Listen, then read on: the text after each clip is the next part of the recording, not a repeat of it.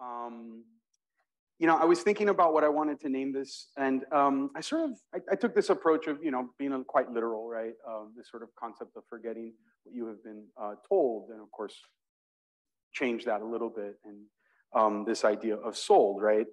We live in an incredibly capitalist nation, and in a very interesting time. And the one thing about capitalism that I think is perhaps the one that we all know and perhaps don't say enough is that capitalism makes products out of everything and everyone, right? And has. And so when I think about education, I think about it as a point of sale as well. And as a admissions coordinator, I think about it very seriously as that, which I think is not necessarily the most, let's say, beautiful way of thinking about education. And then, of course, I want to talk a little bit about these sort of 9 points that I've generated around very loose ideas that I've encountered for this. This is the first time I'm giving this lecture. And a lot of what's been going on for me for the last few weeks working on this, in particular the last 3 days working on this, is really the beginning of a book project that I'm going to be starting in earnest in the next few weeks that is based on the altar and specifically based on, again, not just a counter narrative, but really a sort of counter discipline to this kind of like capitalist discipline of architecture. And that's why I embrace the term anti-fascist, which is in the United States, at least a kind of a bad word. I know why it is, but I disagree on why it is. So yeah, let's jump into it. So the first thing I'd like to say is that even the lecture title for me is, again, my sort of approach of being influenced by all the cultures that I am a part of. And I have been involved in punk and hardcore and the sort of DIY movement in the United States for over 20 years. And I've been influenced by a number of bands from all over the world. And one of them that maybe you may not know is a very, very important band in the world, is a band called Chumbawamba, which you maybe have heard 1,000 times in your life. At least they're like sort of popular song. But what's interesting to me about this is a 1986 album of theirs that's really critiquing the kind of charity-driven like rock concerts and rock stars of the 80s, effectively, sort of making everything around this concept of charity, and perhaps not critiquing necessarily the sort of larger issues of capitalism and globalization in the global South. And they made this incredible album called The Pictures of Starving Children Sell Records. It's an incredible, incredible album. I would recommend anyone to listen to it. But I got you. If you are interested in the playlist that has been going on in my head for probably like the last 20 years, and specifically over the last 10 years, doing a lot of this work, this is it. It's got a lot of songs. The stuff that you heard as you're walking in is some of that. Let me move this out of the way because I don't know if that's gonna impede that. But yeah, please share it. And it's got everything. It's a lot of stuff on it from a lot of different genres. But music is a big way to kind of understand us and people. So this is me being kind of on full display for y'all in that way. So I think some of the sort of important things here is to understand, let's say what it is that we're trying to do when we say, what is an anti-fascist architecture, right? And one of the simplest way that we sort of started that is by doing this exercise. Oh, sorry, this one. But before that exercise, let me, I had a joke coming up and I totally messed it up, but this is a really fantastic quote by Mumia Abu-Jamal. And this is me thanking the University of Illinois for giving me a microphone on this hand. So which one of these buildings do you all recognize? Have you seen any of these buildings before? A lot of people on the left, you've seen that one, right? The right, or maybe not. You know, I mean, if you've seen the altar, you've seen the one on the right, but yeah, so basically, the one on the left is Casa del Fascio by Giuseppe Terragni. The one on the right is the Agostinho Neto Mausoleum. And it's a little frightening that, you know, the better part of the last 50 years in architecture, there's been a sort of normalization of the depoliticization of a project like Casa del Fascio. By, you know, not just folks like Peter Eisen, but really this whole sort of crowd that has been interested, let's say, in formalism without politics, right? Whereas something like the Agostinho Neto Mausoleum is a sort of beautiful project, right? That is, you know, giant in scale, that is formalist in nature, that's has its own sort of aesthetic understanding, and it's a monument to the liberation of Angola, right? That was an internationalist struggle that brought together, you know, several countries to sort of fight against colonialism in Angola, and even, you know, Cuba was a part of that struggle. And so, you know, it's a simple question like, why don't we know that versus that, right? So the other one, of course, is which have you been assigned in school? You know, I mean, I hope you've been assigned pedagogy of the oppressed, but I'm gonna, you know, surmise that perhaps you've been assigned a Heidegger reading here and there.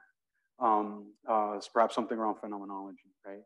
And again, you know, it's tough, right? When you like understand the sort of history of Martin Heidegger being, at least for a long while, not just a supporter of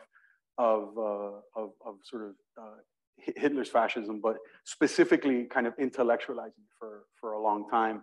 And, you know, in terms of the discipline of architecture, them asking us to, again, to suspend the kind of disbelief that we would have to read a fascist, right?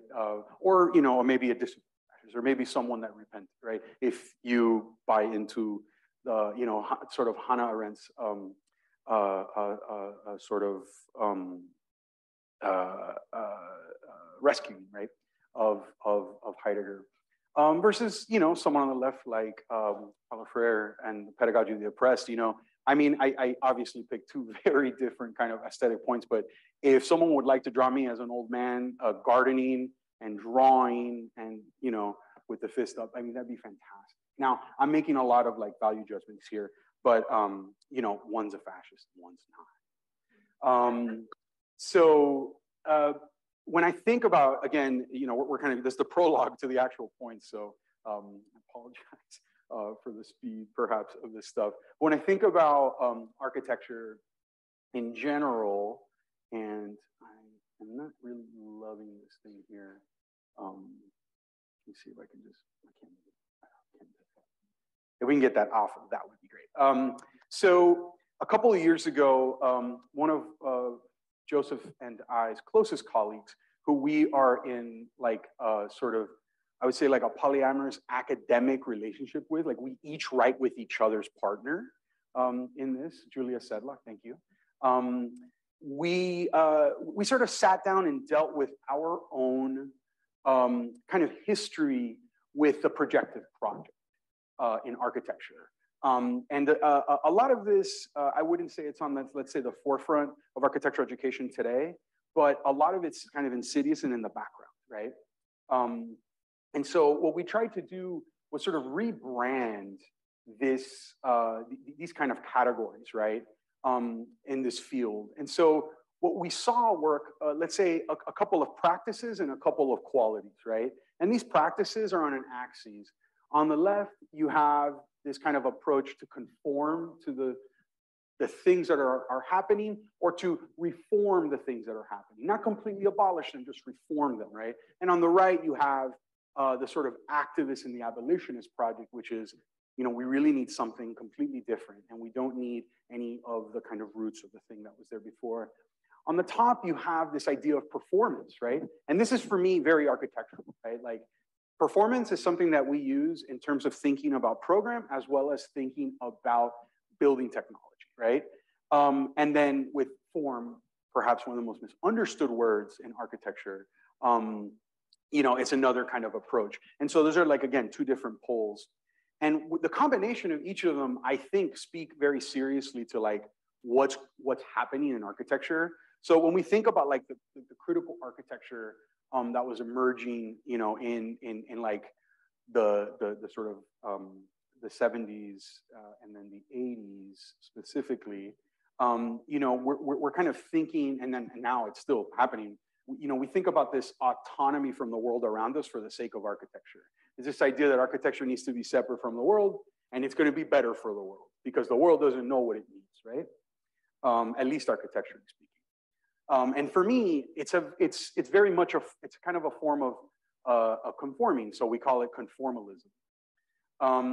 You have this other sort of approach, which is one that I was incredibly schooled in, which is the projective school, which suggests that you can reform architecture from and within the world around you. But in and of itself, there is a kind of skepticism into getting into like different plates, right? And trying to really kind of like create something new. That's why I think it's very performative, right? I think that performative reformism is basically the modus operandi of US politics today, right? We're given these sort of like hollow, not just sort of terms, but really like policies, right? So they're very performative in nature. Then you have this other kind of approach, right? Which is and this is probably a little bit better to what I just said, the kind of performative activism, which I call effective. It's actually quite effective in real life, which is performing or co-opting a political message either within or outside the world around you. And here we have, a couple of different projects that sort of approach that, and they're just supposed to make you think. They're not necessarily guilty as charged, but I'm judge, jury, and executioner today.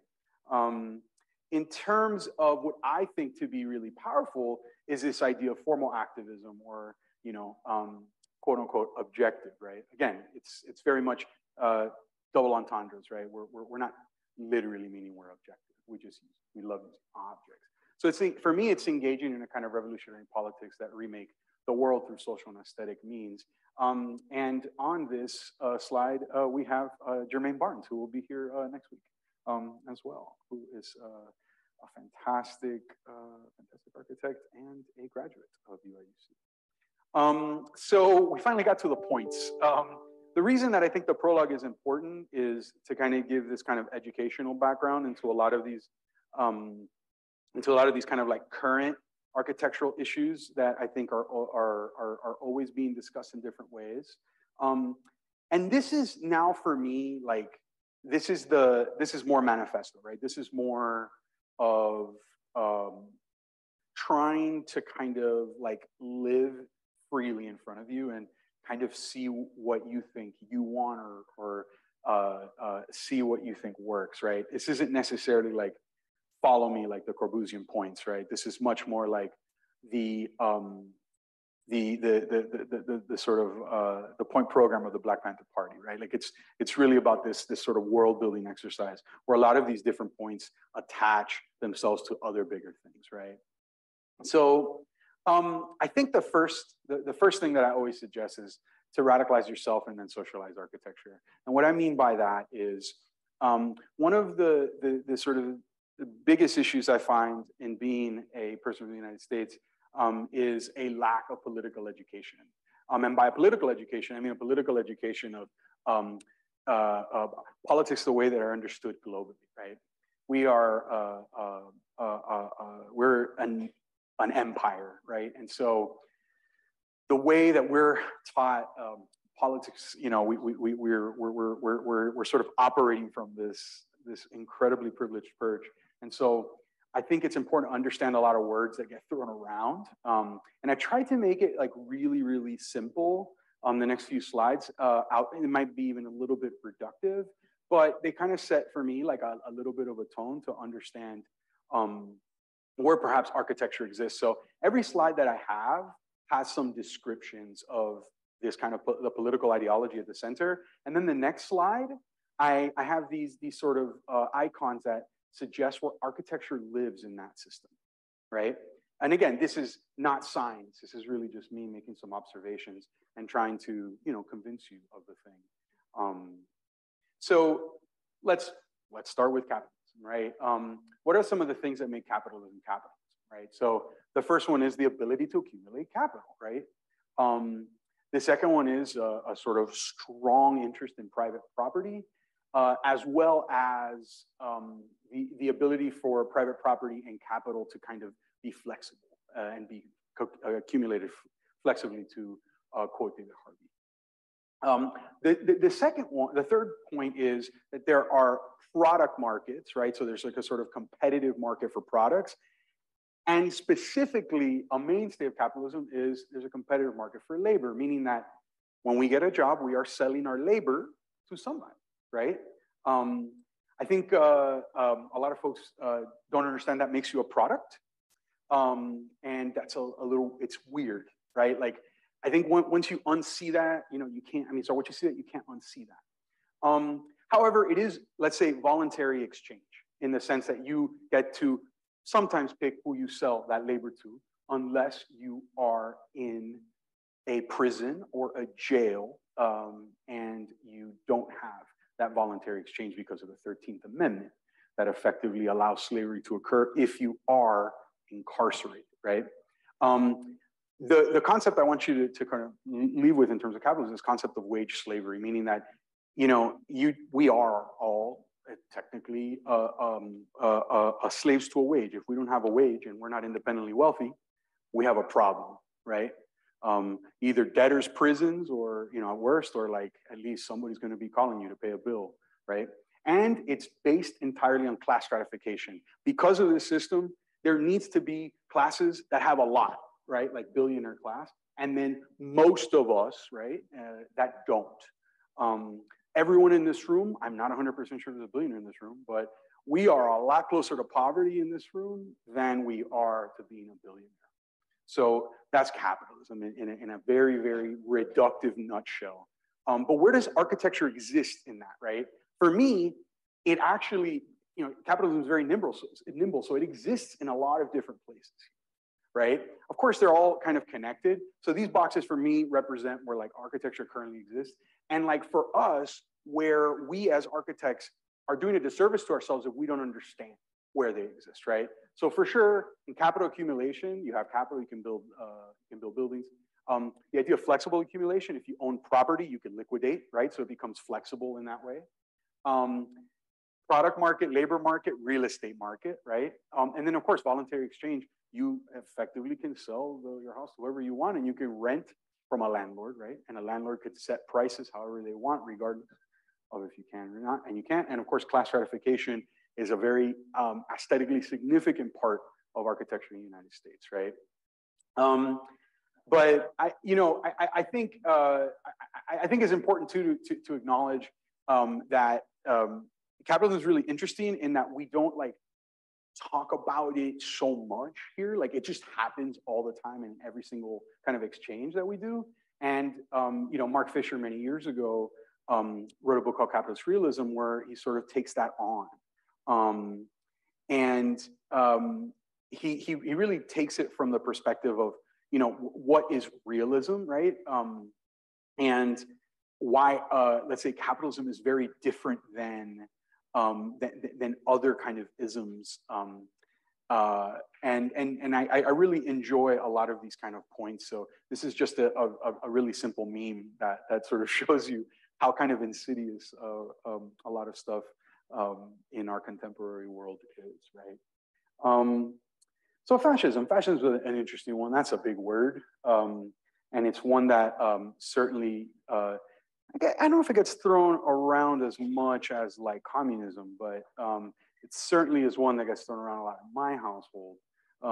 And I think some of the tenets of it, like when you look at it, like I hope it makes you worried, right? Because there are things about like the current state of certain political policies in the United States that perhaps are that sound like this, you know.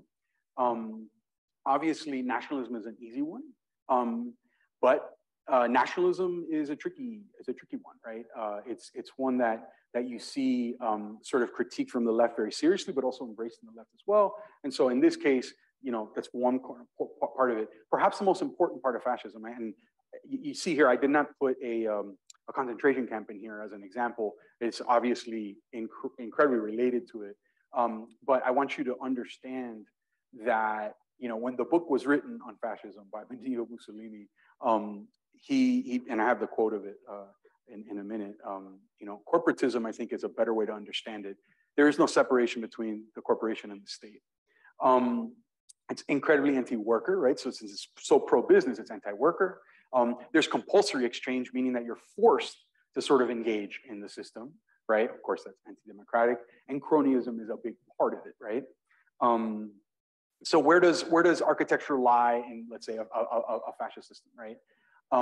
Certainly in issues around national identity, specifically in corporatism, because, you know, it's sort of a place that has sort of held, it sort of holds all the power, and so it'll hold all access to that, and of course in cronyism. So this is an image of Benito Mussolini's doctrine of fascism, and in it he suggests that fascism should be called corporatism because it is a merger of the state and the corporate power. And I'm one of these people that if somebody you know shows you who they are, believe them.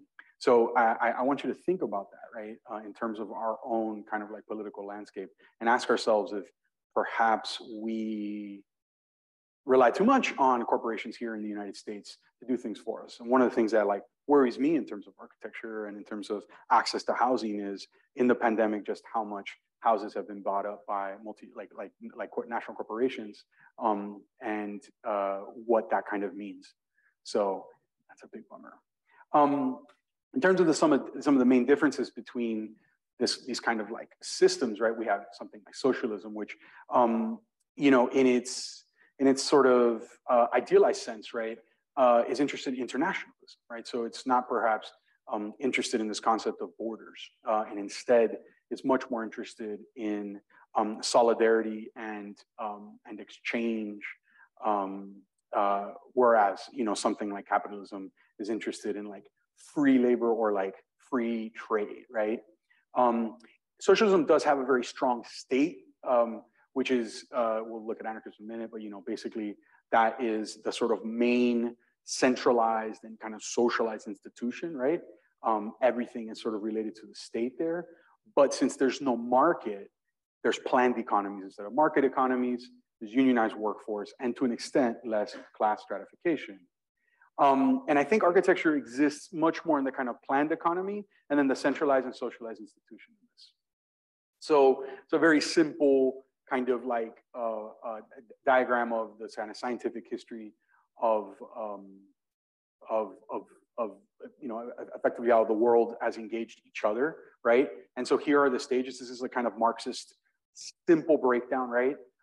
Where you effectively, you know, have no classes in a kind of primitive communal sense. And then in slavery, and during slavery, you have slave owners and slaves. Feudalism, you know, like there's a contradiction that occurs. Let's say slavery is abolished, right? And then you have feudalism where you have landowners and serfs. Serfs have to work to live on the land. If not, they can't live there anymore. Then you have capitalism, right? Where you have folks that own the means of production, the bourgeoisie, you know, the proletariat, the folks that sort of create the profit for the bourgeoisie, right? Then you have this next stage would be socialism, where you have state managers and workers. And then, of course, you know, in like communism and anarchism, this idea is always pointing towards no class. And so in anarchism, autonomy is super important. Cooperation is super important. There is it's an abolition of the state. It's largely based on direct action and mutual aid, and it's voluntary associations, right? This is something that does not look to the armature of like a politic to do much. This is about our kind of voluntary engagements with each other, and these, let's maybe call them maybe smaller cells, right, of communities, right, that sort of look out for each other. And in many ways, I think my own engagement with the world right now is much closer to this than anything else, specifically because of mutual aid. And I think architecture can exist as a practice in here, but it exists in a couple of different ways, right? It exists, I think, in the realm of mutual aid. Like if someone needs housing, you could effectively think of like a sort of anarchist architectural system that is all about making sure people have shelter, and that happens through cooperation and direct action. So I think that's a very kind of simplistic way to deal with that. And then, of course, anti-fascism, which is the word that we're using. I particularly like this one because it's much more of an umbrella term for abolitionists, socialists, and anarchists. It's a way to sort of think about solidarity across a kind of political spectrum, but it shares a lot of the things that are shared in anarchism here. And I think architecture, again, exists in this like traditional space of shelter, right? When I use the term humankind, I think about that. And then, of course, mutualism and mutual aid. There's a term that we like to use a lot here, right, in all of our work. I know that Joseph brought it up, but it's this concept of abolition.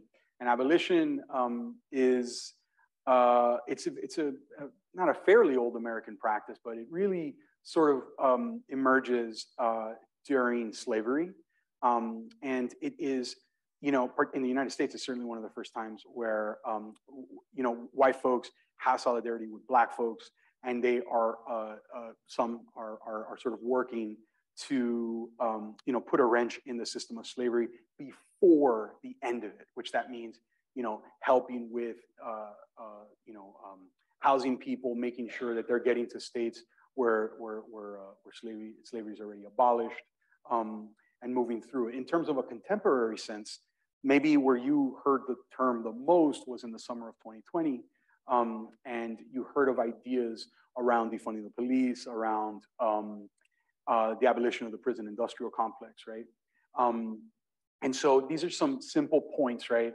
It's like the 8 to Abolition hashtag that was super, super popular in that case. And I always thought, like, for architects, like when you see this, I'm always thinking to myself, like, my gosh, like, imagine if like that was my job, just provide safe housing for everyone, not like to create a kind of infinite amount of like new products and new types of forms and shapes and stuff. Like, I love that stuff for sure, but I even critique why I love that, right? Because I feel like it's much more closer to like the creation of a product versus like the creation of shelter and the creation of safety.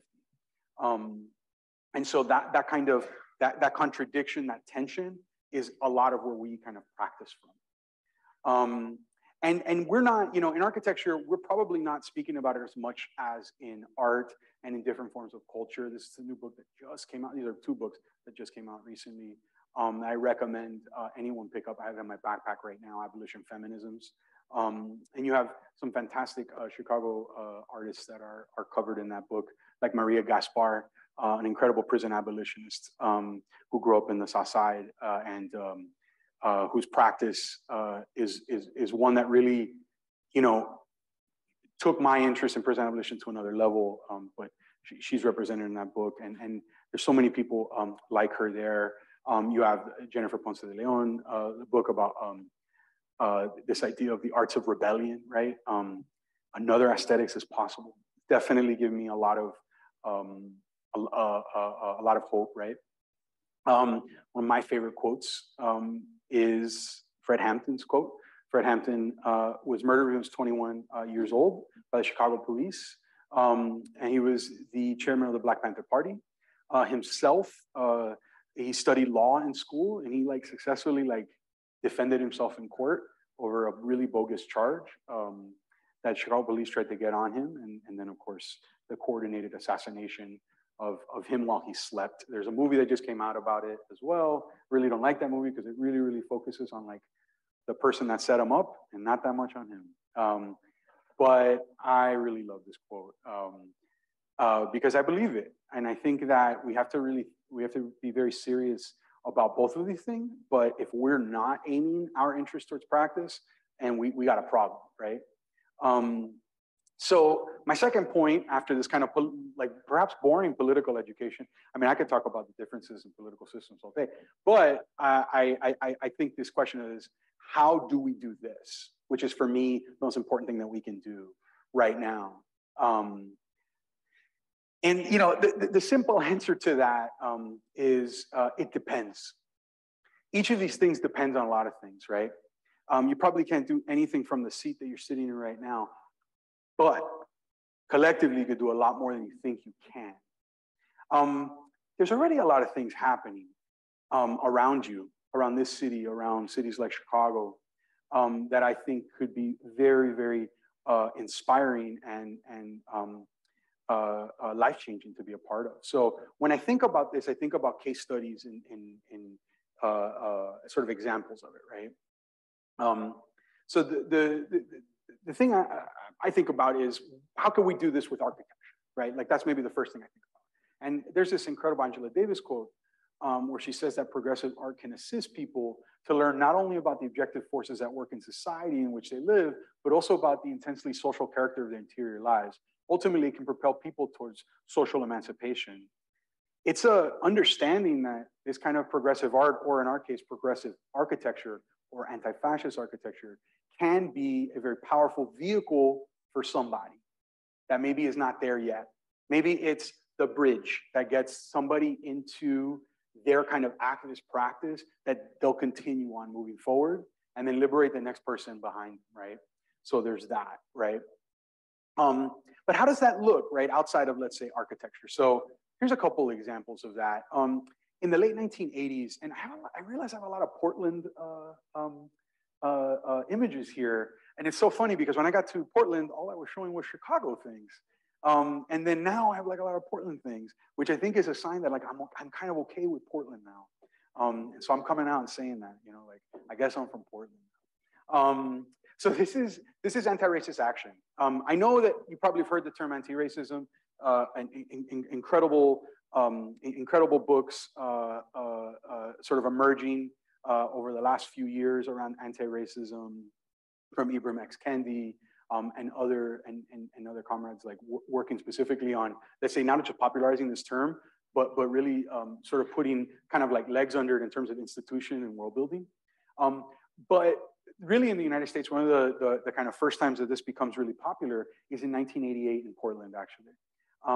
So one of the things about the Pacific Northwest that is really interesting, maybe you don't all know, I mean, like a lot of the United States, but really, really like late into the history, even into the 20th century, it was founded as a white ethno state. So it was illegal to be black there.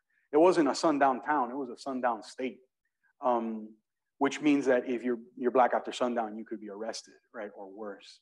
And so the history of sort of racism and white supremacy as a kind of policy reality of the state of Oregon is something that still to this day is being like rewritten through like the state constitution and that stuff.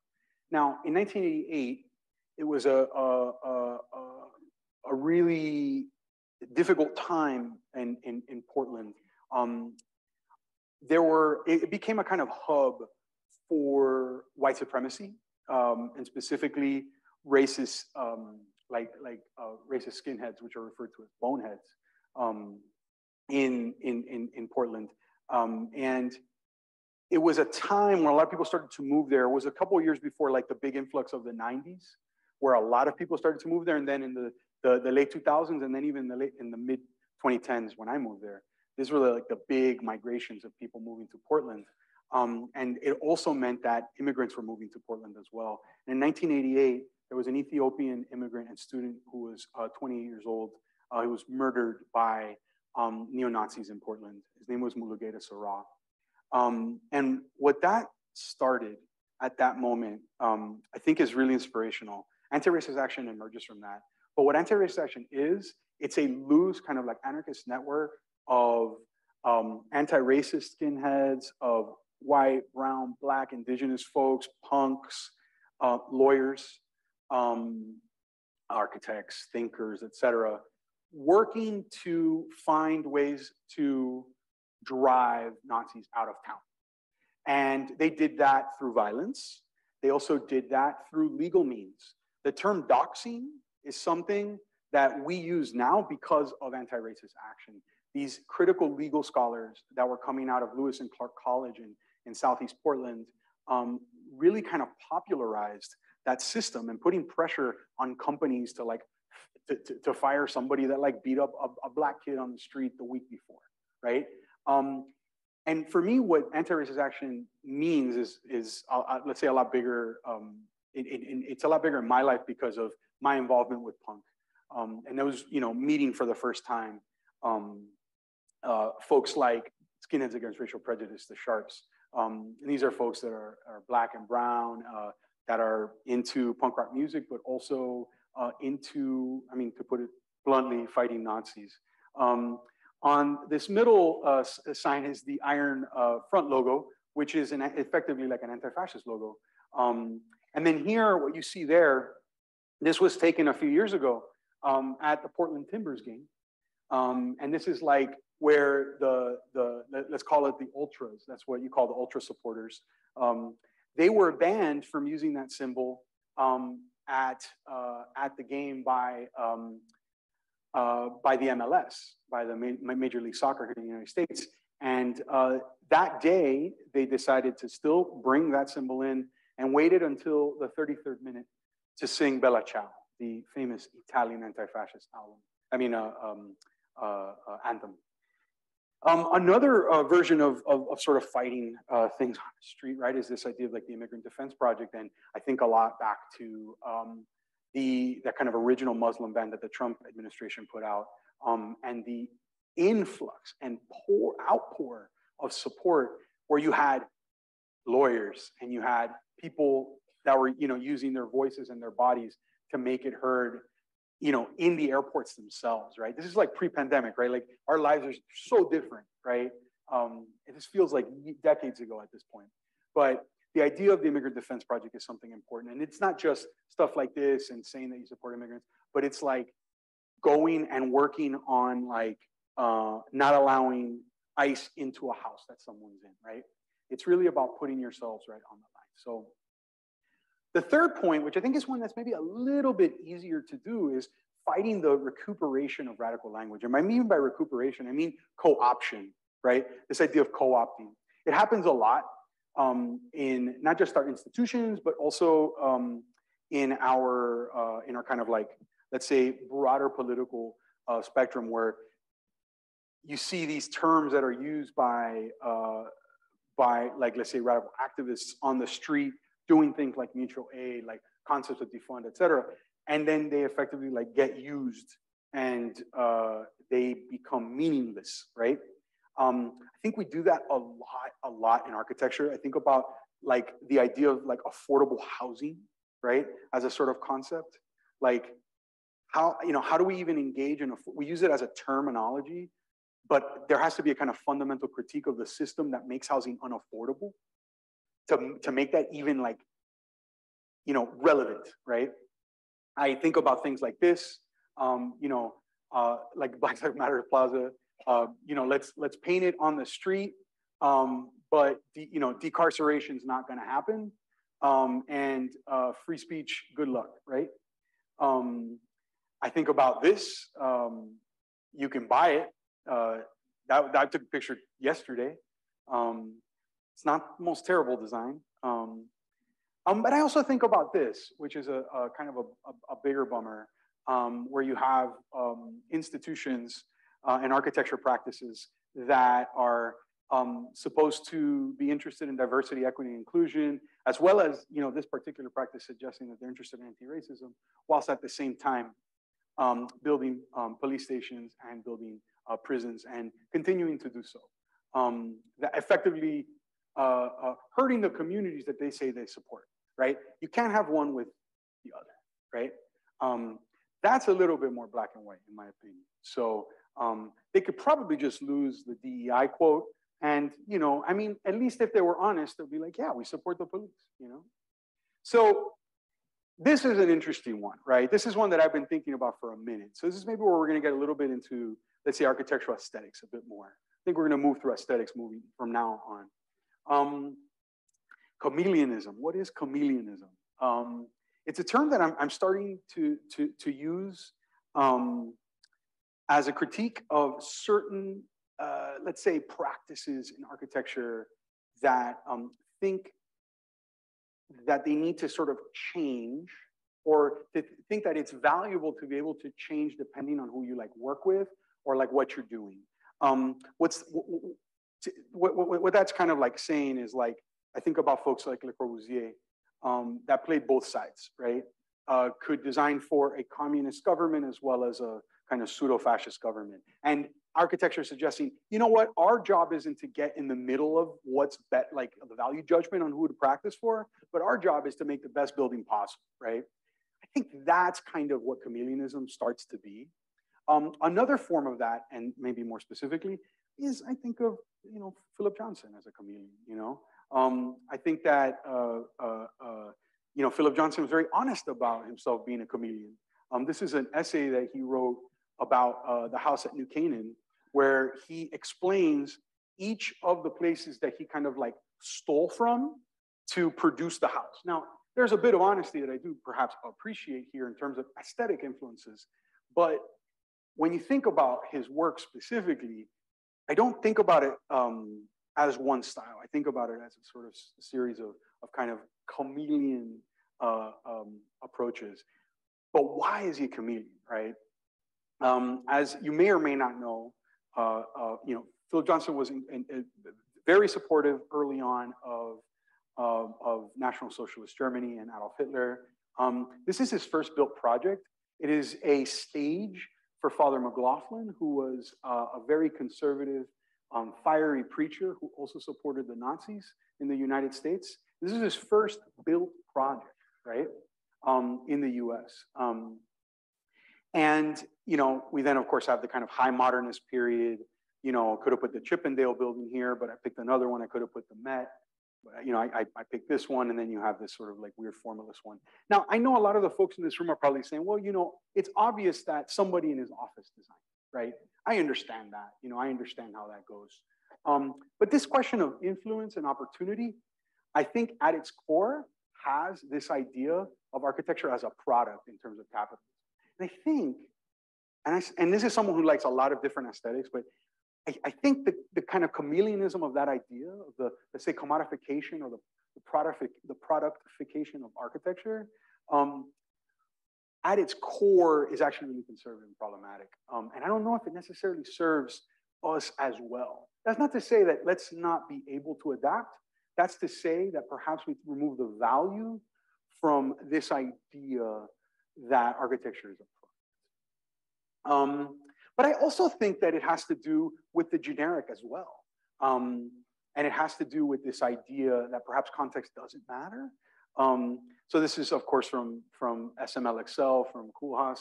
And it's one of the most famous quotes. It's the one that everyone talks about. But this idea of, like, you know, context doesn't really matter. And what Koolhaas is really getting at there is that there's a globalized architectural project already occurring, and he certainly was the face of it for a very long time, continues to be, and many architects are.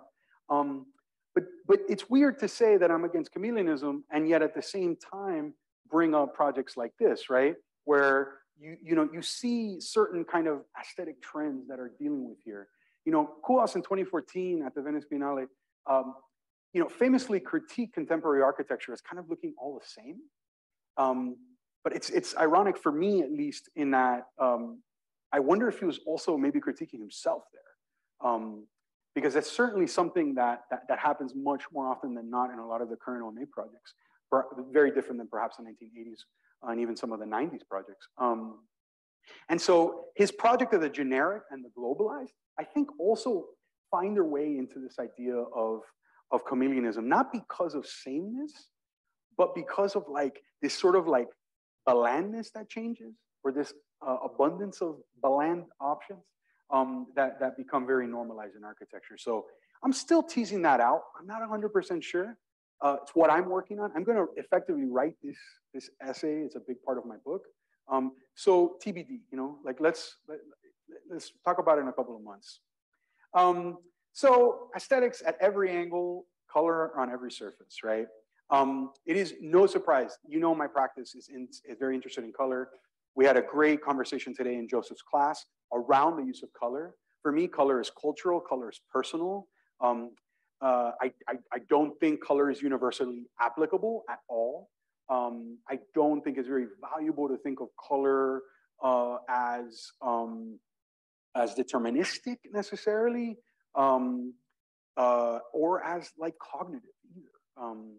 I think in many ways the way color is, like, let's say, taught, it has to do with self-fulfilling prophecies, right? So instead of like, science says that red makes you feel like angry.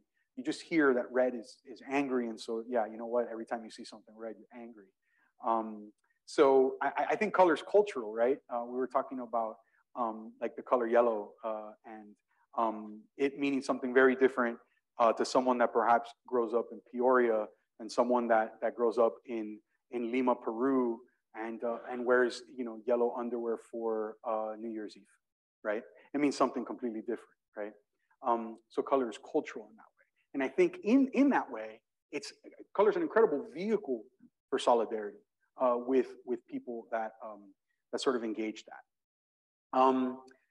So what does that look like, historically? I think there are a lot of beautiful projects in the world that have really kind of thought about that, and this is the body of work of Bodhisattva Kingelis, who's a Congolese artist, and you know what? I mean, not a traditional architect, but certainly this work lives in my head rent free, and lives in a lot of people's head rent free in terms of influence, and I hope that it starts to do that for you.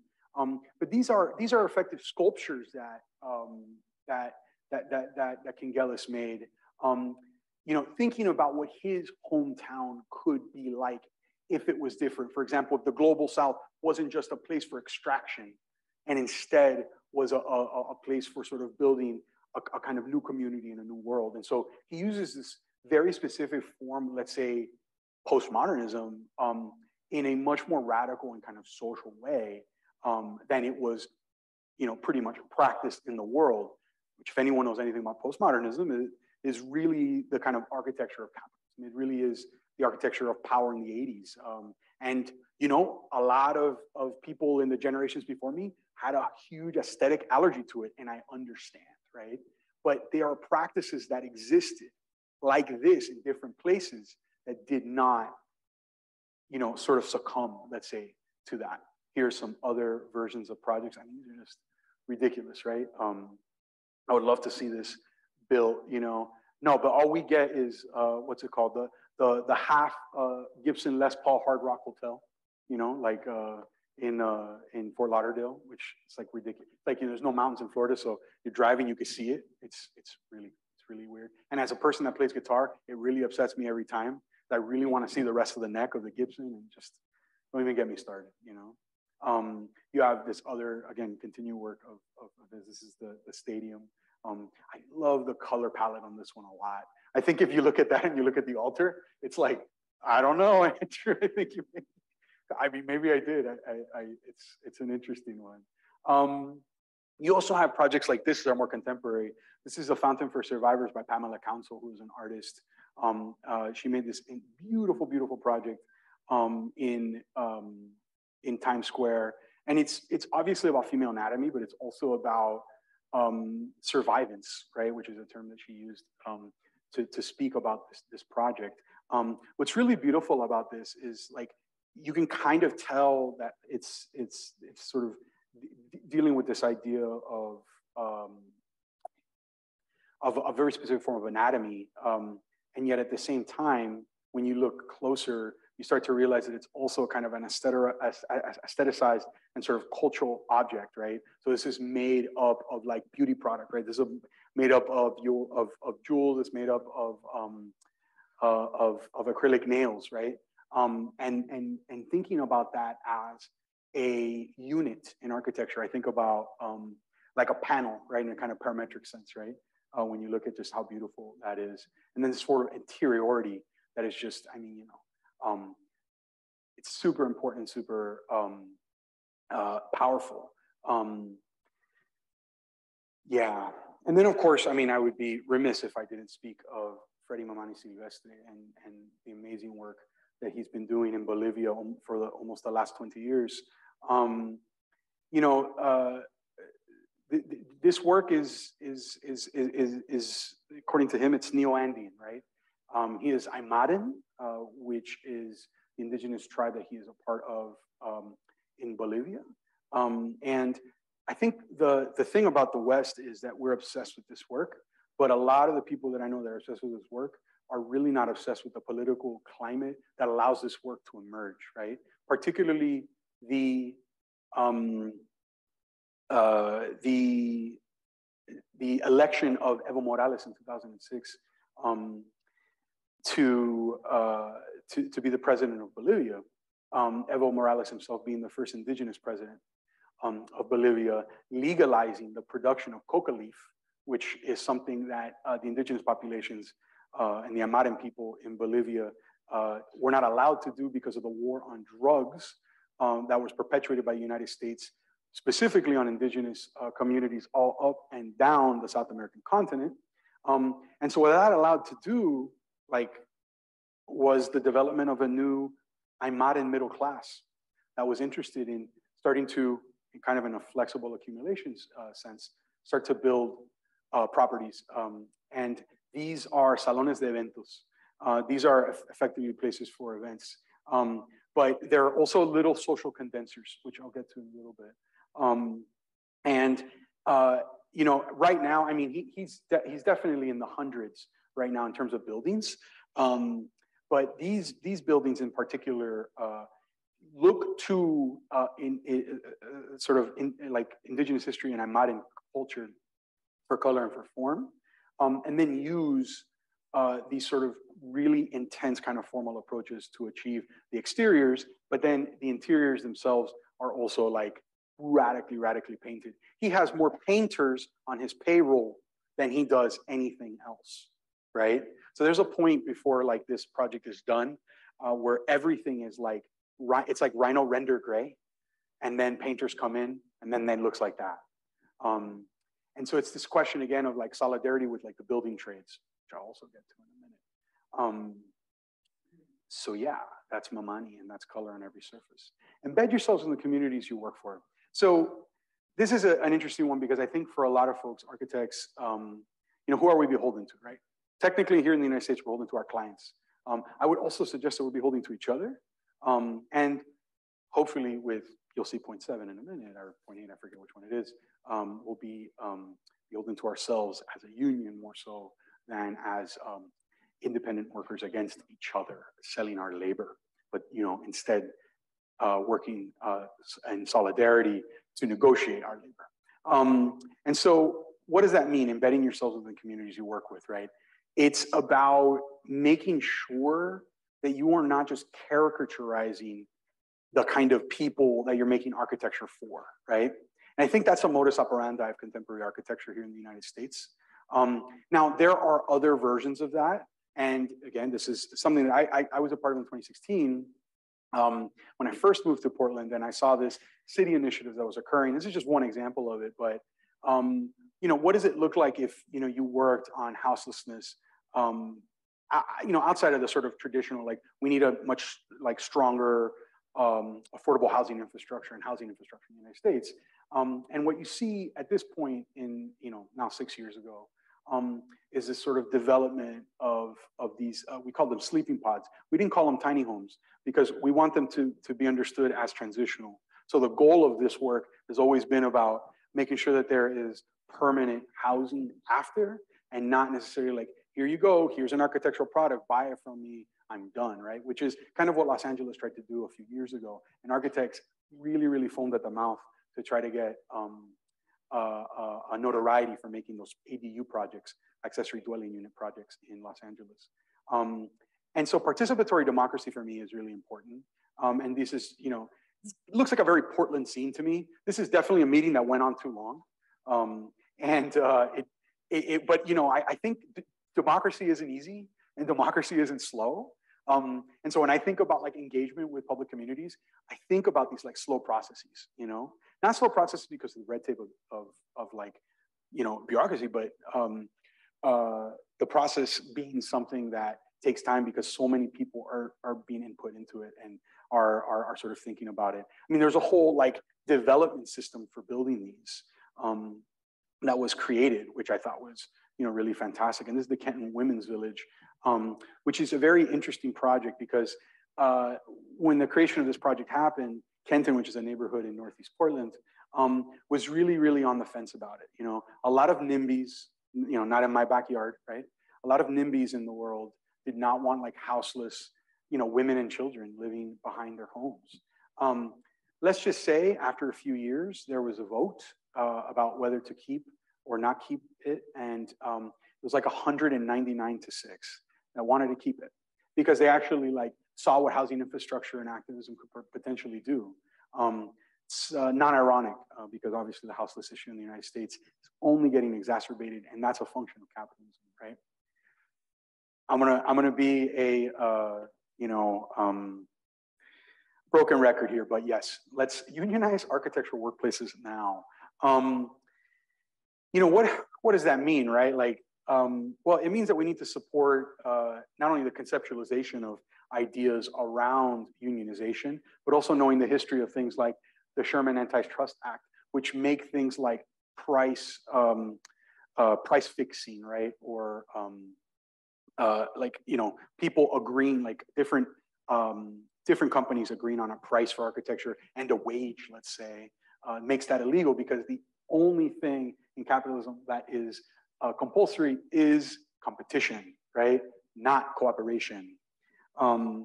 And I'm very happy to say that, yeah, we got our first union. And you know how unions work, right? Unions are a domino effect.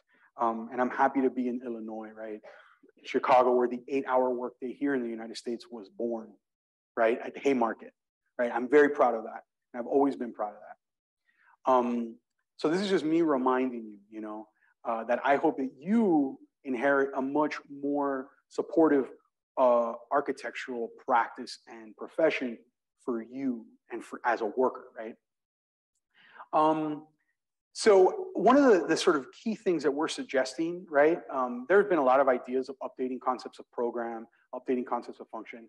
I really love mutual aid as this, let's say, political update to the concept of program and function, which is to say mutual aid takes action and form and sort of gives us the ability to sort of work through those things, right?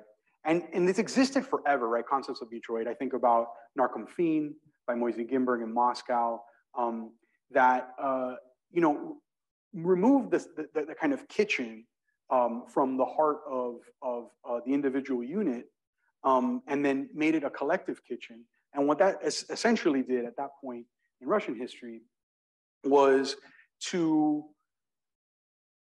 create a much more equal gender playing field, meaning that women weren't necessarily stuck in one place cooking and cleaning, and instead there's this collective approach to cooking for a collective, right?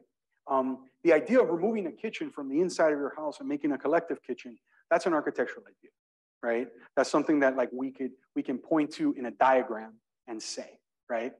So that's one example of something happened, almost 100 years ago at this point.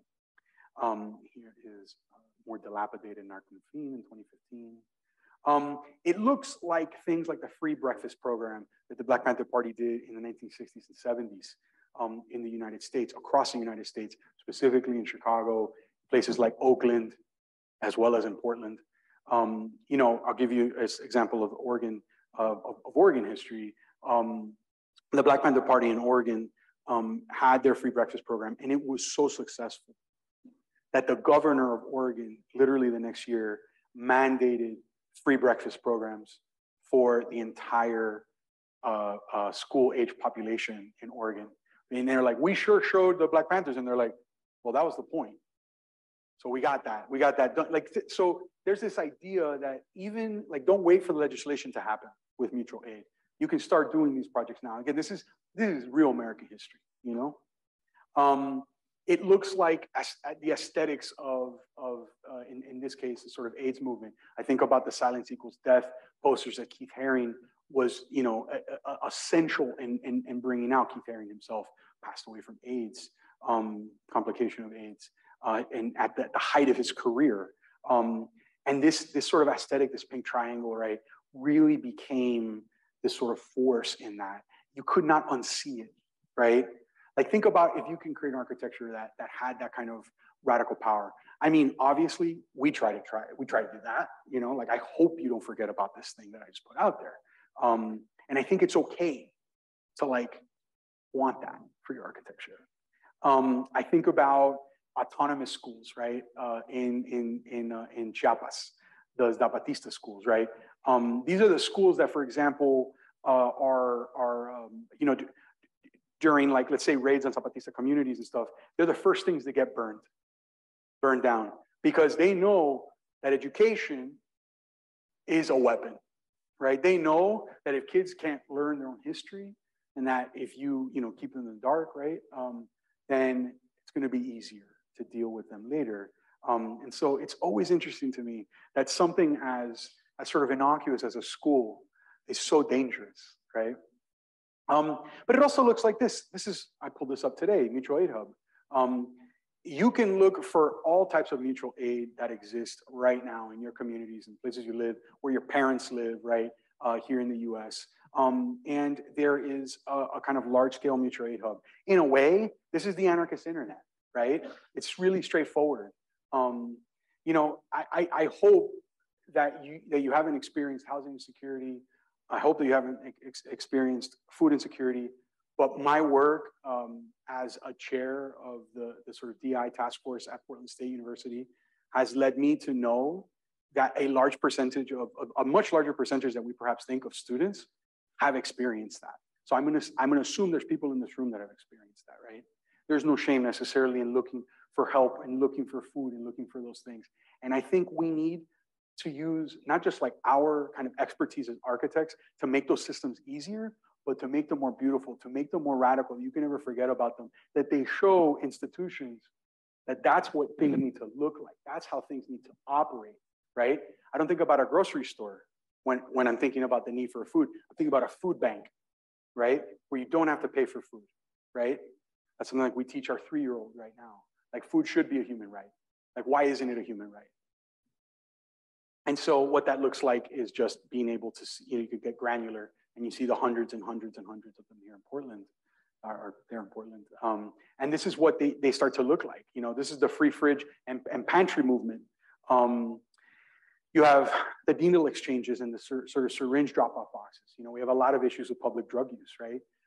And so that's a simple way to get needles off the street. But of course, people are worried. Like, they're like, well, if you bring a syringe exchange, you're gonna have more needles. All I have to tell you is think about trash cans. You know, trash cans were like that too, right? People were anti-trash cans because they thought that if you brought trash cans somewhere, then like maybe it'll make it dirtier. But without trash cans, where does the trash go, right? So it's not actually, it is very simple. This is work that we did in Chicago and then sort of traveled everywhere. We created a safe injection site kind of educational space that was looking to produce a kind of harm reduction architecture. And this is called Safe Shape, that I worked very closely with Dr. Greg Scott from DePaul University, a legendary harm reductionist in Chicago. Basically what it was a space for educating the public around issues about harm reduction, and specifically trying to legalize the use of these safe injection spaces. This is a form of architectural space that's illegal, right? Because in the 1980s, this is something with the war on drugs, one of the sort of Reagan administration's policies that came out was a way to sort of, and this was very specific around flexible accumulation, a way to take ownership over crack houses, right, quote unquote, or drug houses. And if there was more than 2 drug users congregating in the house, effectively it could be an eminent domain and they could take it, right? And so we kind of like realized that we were working in that space because this is an educational project, but I'm not 100% sure how it's been used. It is, all purpose can be used as an injection site. You know, all I did was effectively build it, right? What I'm happy to say is that it was used in places like New York, which we have images of here in Ithaca, and in places like San Francisco and in Seattle, where they have now not fully legalized above ground safe injection sites, but have decriminalized it to a point where they could start to exist.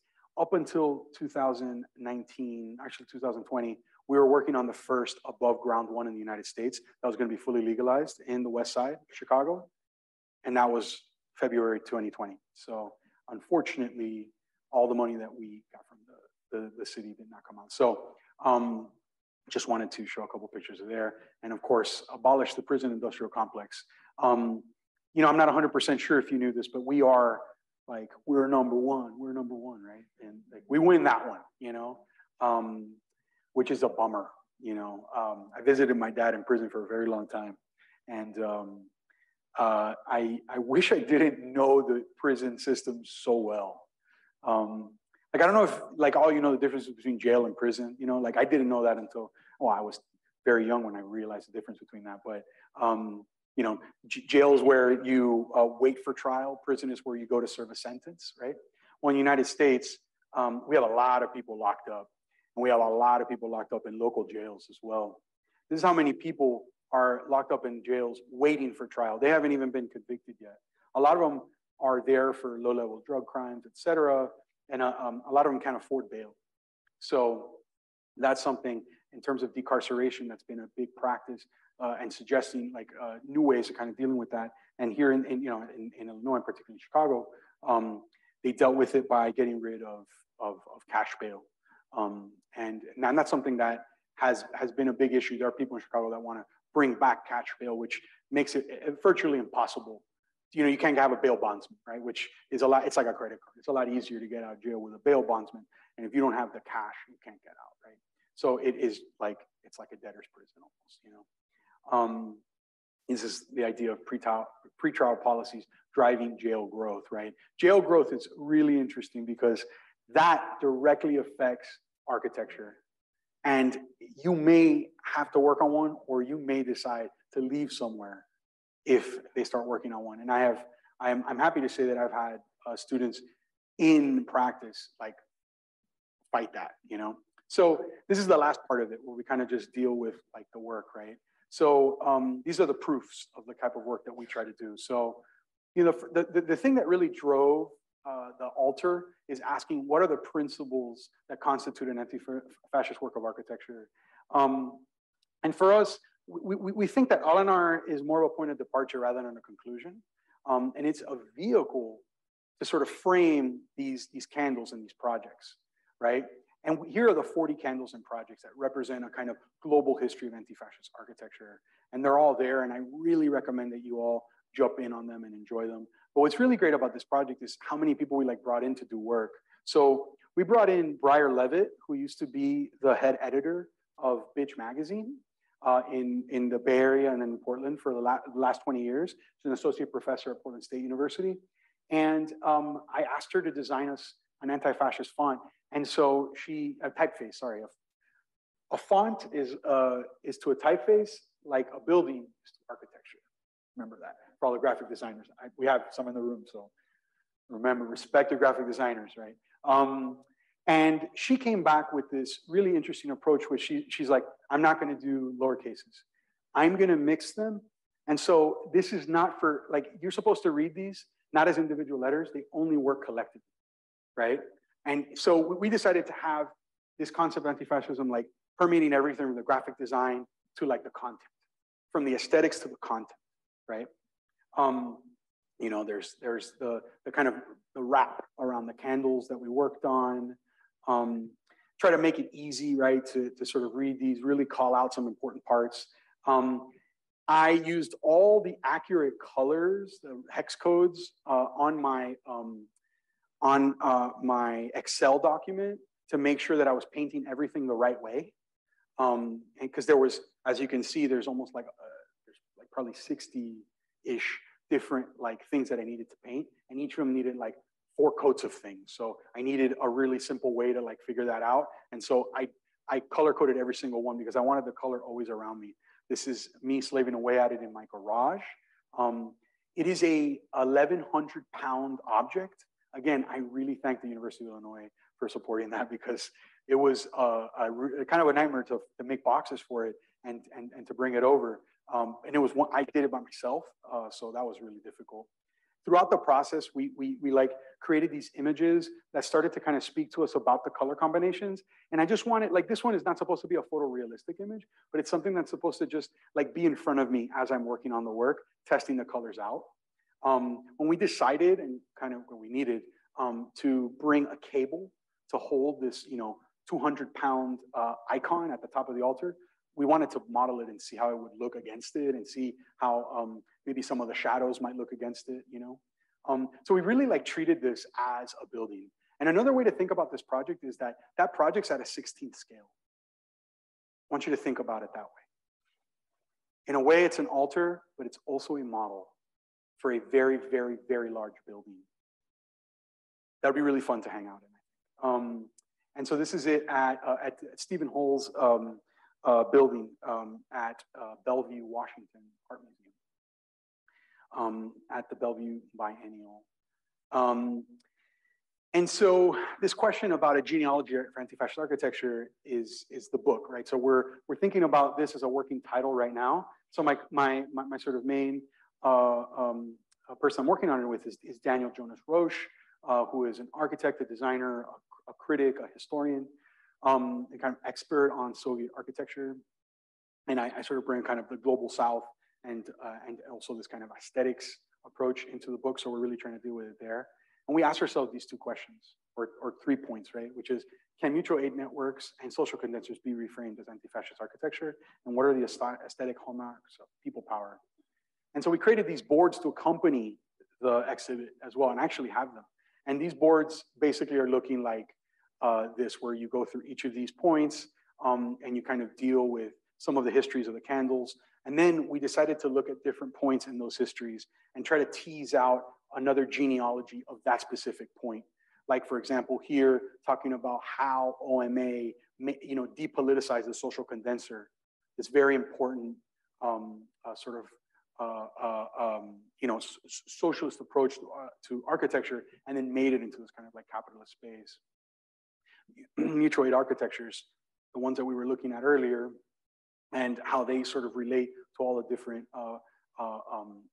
processes of mutual aid historically, and then the aesthetics of people power and how that sort of looks. So really the kind of artistic and the architectural together. And from here, we decided to focus on this project up here by Alphonse Laurentich for our final project. This is the last project that I'm showing today, which is currently on view in Chicago at P11 in the Pedway. And we made this project and we called it the Almighty Church of Abolition.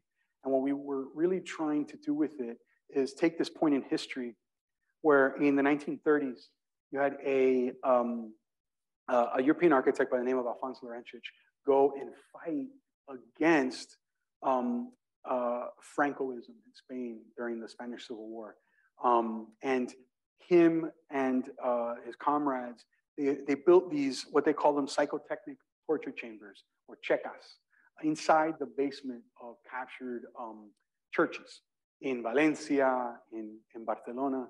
And the idea was to torture Francoists and fascists with modern art, right? This is something that then Goebbels, right, the kind of media mind of the Nazi Party would really pick up on. There's even images of him visiting this later on. And so this is a version of it that I did, where I kind of like did my own painting of it. I do this a lot, I like take images and I really try to like build them up. I think I have John Clark to thank for that. A big inspiration to my process in terms of architectural drawings. And in this one, it was just teasing some of the effects that we wanted to bring here to P11. So the Pedway, if you've been to Chicago, maybe you've been in the Pedway, it's an underground pedestrian walkway. Places with really intense climates have them, hot and cold. And so this is a gallery that is run by David Hayes from UIUC, as well as Jonathan Solomon from the School of the Art Institute of Chicago. And about a month and a half ago, Dan Roche and myself spent 5 days in a basement. That was my vacation, 5 days in a basement. Then I came to UIUC to build this thing for y'all. And so while my family had fun above ground, I was in the belly of the beast of Chicago building this thing. And what we decided to do was kind of like delaminate some of the aesthetics from the kind of prison that that thing was. And as prison abolitionists, we tried to create a kind of space of liberation inside. And so here is an image of Laurentić, who was killed at age 37. I am 37. So that was something really special to think about. He was killed for his architecture, just so you know. There were people that were killed for the architecture. He's definitely one of them. And so that is not the greatest image. There you go. So we have, you know, like we kind of like removed these two huge volumes, put them on top of each other. We brought some of the aesthetic effects on the walls and brought them up. And then we also used the ceiling as a sort of didactic space, as well as the floor as a didactic space. And so what that kind of ended up with is this sort of playful and open interior to have a party in. And so here you have the kind of graphic design of the tiles that were explaining other projects that were influenced by Laurentić throughout the last 10 years. I'm happy to say that we're the first US project on Laurentić. And these are projects that happened, one in Toronto and the other one in Barcelona. And then here are some of the points. So these were another 9 points. I like 9 points apparently for prison abolition that we did in this project. And so this is, you know, my punctuation to this entire thing is this. So yeah, I'm just an amplifier. You're an instrument. And we're going to pop that bottle when Kissinger dies. Thank you very much.